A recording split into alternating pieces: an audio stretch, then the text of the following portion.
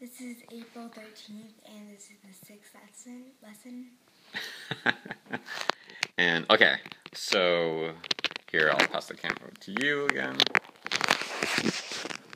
Okay, so what we did today, we talked about the Bible verses. Luke 10:27, Mark 12:30, Matthew 22:37, and Deuteronomy 6:5. We looked at Deuteronomy 6:5 in the Greek Septuagint, which is another way of saying the Old Testament written in Greek. And we just compared how in Greek it says heart, soul, and strength. But in the New Testament, when it quotes it, sometimes it'll say heart, soul, and strength and mind, or it'll say heart, soul, mind, and strength, or just sometimes it'll just say heart, soul, and strength. So we just compared the text to each other and the importance of why it's important to learn the Greek, even if you're reading the Old Testament,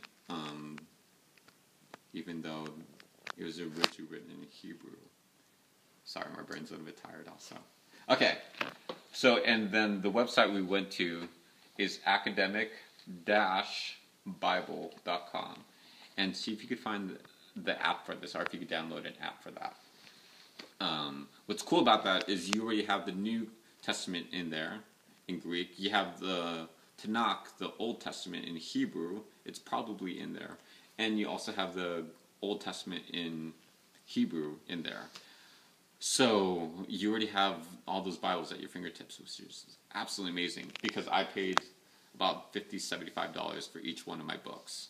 So you're already saving like about $200, which is absolutely amazing. Okay, we did that.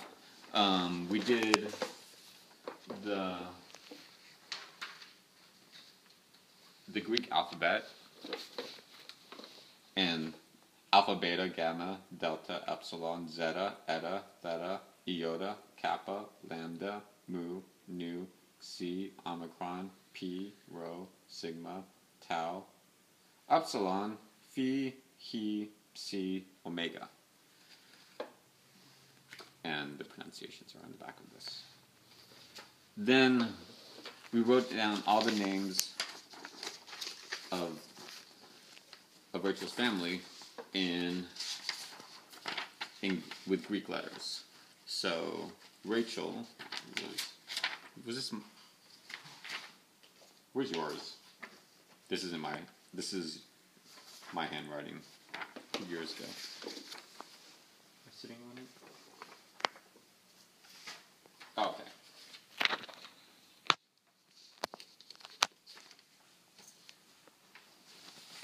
Let's get this really quick. So we did. Where did yours go?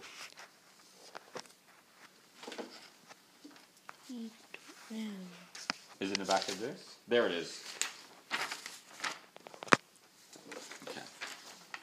So Rachel, R-A, the C-H is what letter? It's a chas and or he. The letter is he, the sound is cha, so it actually be pronounced Rachel, just like we did with Hebrew, right? Rachel. So R-A-C-H-E-L, rho, alpha, he, epsilon. Let me just make sure that's correct. Yes, epsilon. And that's a lambda.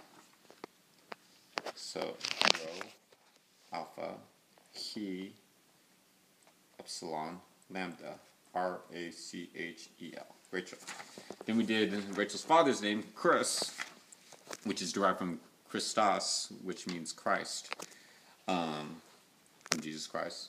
So the he, capital he, which looks like a big X, rho, which looks like a P, I, which it's called iota in Greek, sigma, tau, T, that's I think it's called omicron, yes, omicron, and that's a sigma. So both are sigmas, just written different ways. And then we did Alicia. So alpha, lambda, upsilon, which in modern Greek that U is pronounced like a Y, so it'd be A-L-Y, and S, which is a sigma, and then alpha. There's no a sh sound, at least that I've come across in Greek, so it's just Alisa. Sorry, Alicia. And then Prince, we just spelled this out phonetically. So P, like the pi, R, I, and S. P, rho, iota, nu, which looks like a V, and a sigma. So Prince, and then we got Nathan. Nu, alpha, th, which is a theta, alpha, nu. We went over the song really quick over here. The old song, Let Your Mercy Rain on Us. And then we wrote it out with musical notation.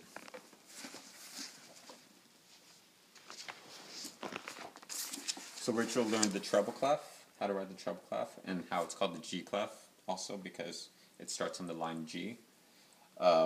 We learned, so it starts on G and it goes G, A, B, C, D, E, F, G, A, B, C. And this, we just started from G and we worked our way backwards. G, F, E, D, C, B, A, G. These yellow ones are